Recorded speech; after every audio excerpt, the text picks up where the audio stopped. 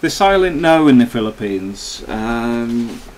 You may not see this, but if you look for it, you will do.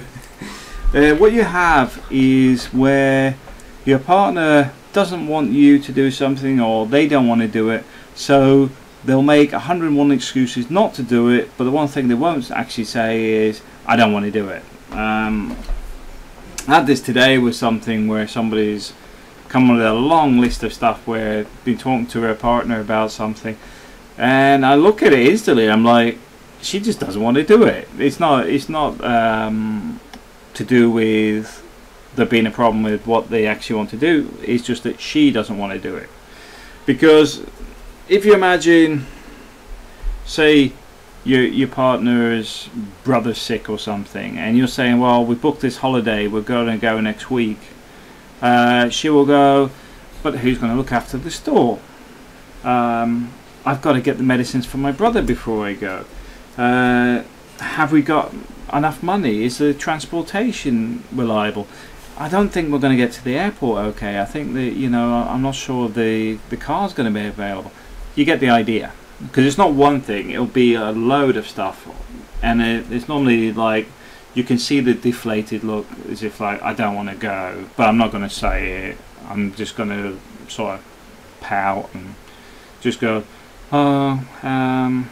excuse number 97. Be aware of it. I wouldn't say get angry about it. I'll just turn around and say, what's the problem? And there isn't one. What's the problem? I need to know. If you don't want to go, just say you don't want to go.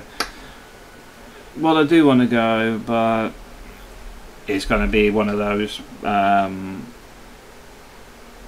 burst a blood vessel moment where you're going, do my head in. But it goes on. It goes on. But if you don't notice it, you could be making problems for yourself, because say you went on that holiday and didn't notice it, and then your partner's been miserable the whole time. It's because they're worried about their brother at home.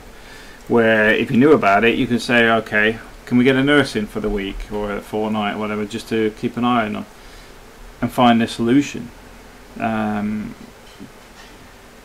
It's not the easiest thing to deal with, and I still get frustrated with it sometimes, but it's how you deal with it. It's the important thing, and a lot of it you've got to draw out what the problem is, because a lot of time they won't even mention the brother's sick.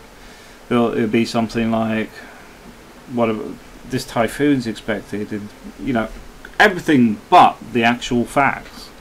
So be aware of that one.